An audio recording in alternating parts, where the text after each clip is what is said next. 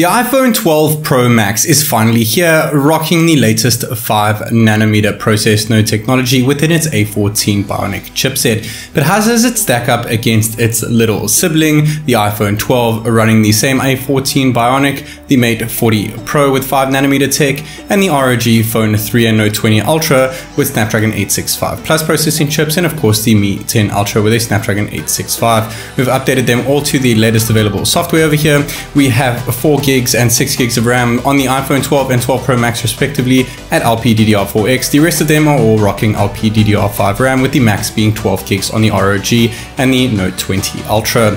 We have 60Hz on the two iPhones. Of course, we can't go above that. 90Hz on the Mate 40 Pro, 160Hz on the ROG Phone 3, and 120Hz on both the Note 20 Ultra and Mi 10 Ultra.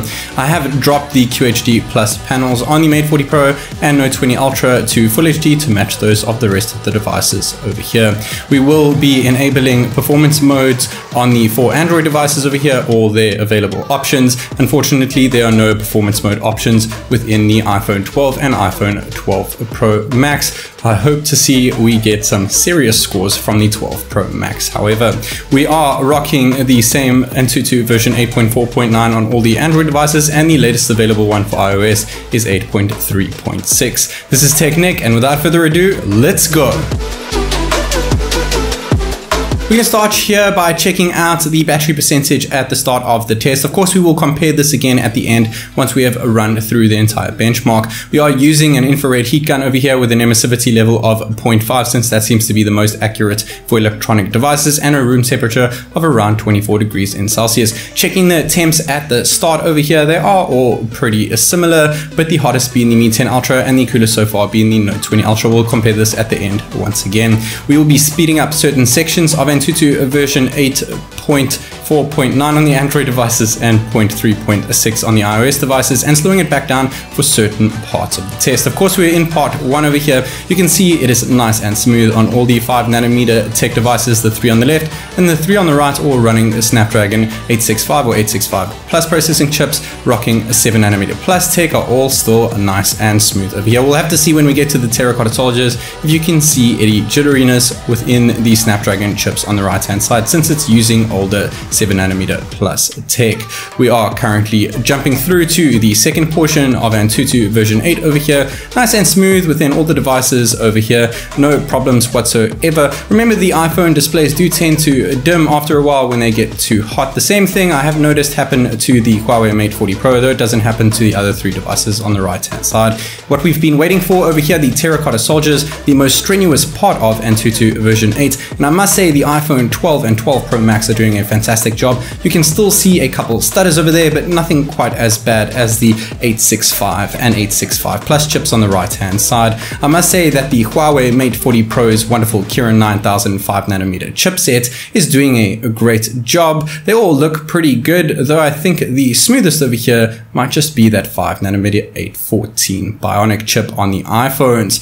Nevertheless, they are still powering through like absolute champions within this test. And remember that I couldn't exactly start all phones at the same time, since I only have 2 hands. So I started the iPhones at the same time, the Mate 40 Pro and ROG Phone 3 at the same time, and the 2 at the right hand side over there at the same time as well. You must remember that when we test out GPU rendering over here, the iPhones are using Metal API, where the Android devices are running Vulkan API.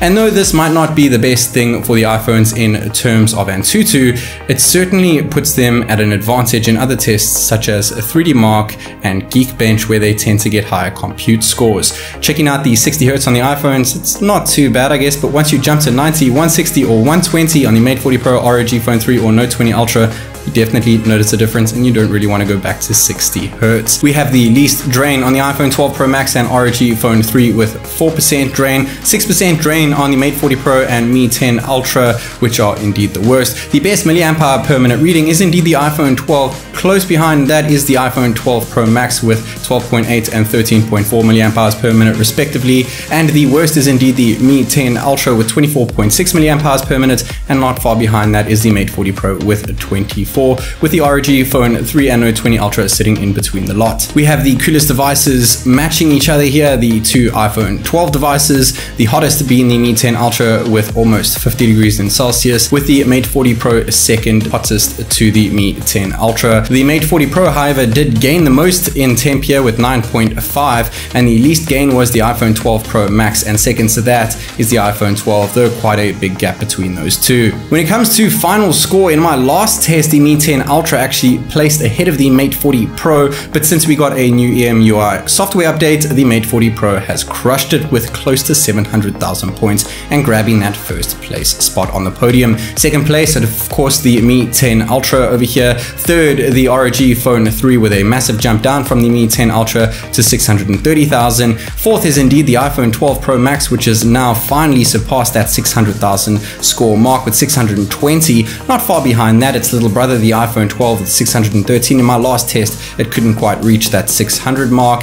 And in dead last, we have the Samsung Galaxy Note 20 Ultra. Once again, finally over the 600k mark. It hasn't gotten there before, but it is the worst of the test, still not the worst around. This is still an impressive performing phone to say the least. The worst CPU was indeed the iPhone 12, and best being the Mi 10 Ultra. Surprising stuff over there. Best GPU, the Mate 40 Pro, and worst GPU, the ROG Phone 3. Didn't see that one coming. Worst memory, the iPhone 12, and best memory, the Mate 40 Pro, of course, with that wonderful LPDDR5. But the worst user experience for the Mate 40 Pro and the best user experience for the ROG Phone 3. I hope that you guys enjoyed watching this video as much as I did making it. A sub to the channel would be incredible. This is TechNick, and I'll see you in the next one.